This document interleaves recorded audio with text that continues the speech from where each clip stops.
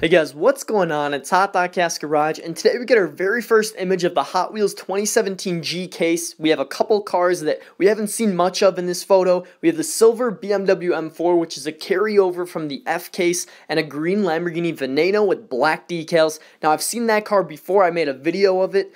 And the Porsche 934.5 on the left there, that is a white model. We've seen that one as well. However, these cars are finally arriving in the G case now, so that's exciting. We have the 2017 Camaro SS, and we know it's the 2017 because of the 50th anniversary decal package on it, and we also have the Ford F-150 Raptor on the right in white, and then at the bottom here we get a black Chevy Silverado with some blue decals, and it looks to be like a shiny blue tinted wheel maybe, or a chrome wheel, but those are the cars in the G case that we know of so far. So our other little bit of news today are the Halo cars. We get the USNC Scorpion, and then there are two other models I've shown in a previous video, so you can take a look at those. The Halo series is part of the Replicant Entertainment series for 2017 Hot Wheels, and you will get 5 vehicles in the series, so we know of 3 of them so far. We got images of them, so that's exciting for Halo fans.